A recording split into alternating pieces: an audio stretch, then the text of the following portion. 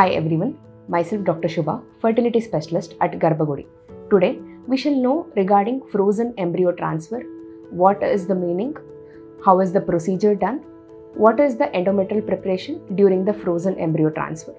So, embryo transfer is one of the most important and also final step of IVF procedure. During this frozen embryo transfer, these embryos which has been prepared during the IVF is being transferred into the uterus, and then we plan for the things. So how and what are we doing it during the procedure? So the patient is called on second day of her periods to do a scan and also the hormonal blood test. In this, we assess the endometrium lining and also whether to rule out the cysts in the ovary. So once the blood test and the scan has been done, we start hormonal tablets. Tablets can be in the form of oral, vaginal and also gel based or in the local forms. So once these tablets are time based and these been mentioned along with the multivitamin tablets. So once these tablets are being started, again we do a repeat scan a week later.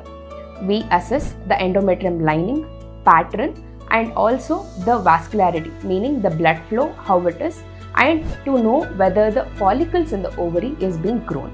So once we assess, we may increase the dose of the medications and also chances of doing a mock AT if it is not done prior to the procedure.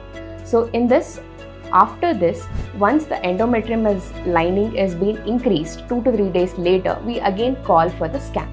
So once the endometrium is ready, meaning if it is more than 8.5 millimeter per on the day and also along with the pattern, blood flow, everything is fine enough, we repeat a hormonal test to see if we are good to go for a transfer. So once we are good to go, we start 4 to 6 days of progesterone supplements prior to the transfer. So the patient is explained about the procedure. If it is day 3 or the cleavage stage transfer, it would be on day 3. If it is blastocyst transfer, it would be on day 5.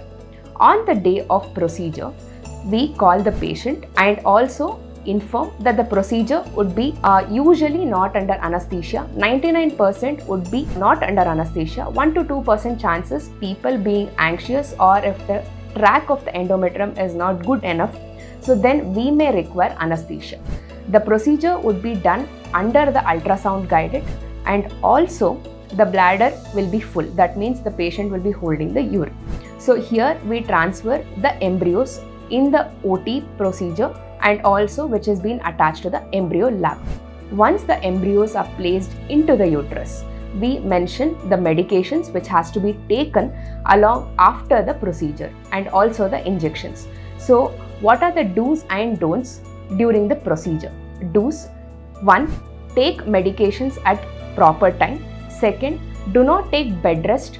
3rd, and have a positive thought but not an high hope, but have a positive thought and also please be peaceful at any moment and also follow your normal activity. Avoid intercourse and also strenuous activity or physical activity or jumping, and don't be in negative thoughts.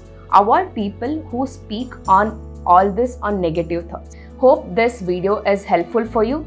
Please subscribe to this channel for more information on fertility. Thank you.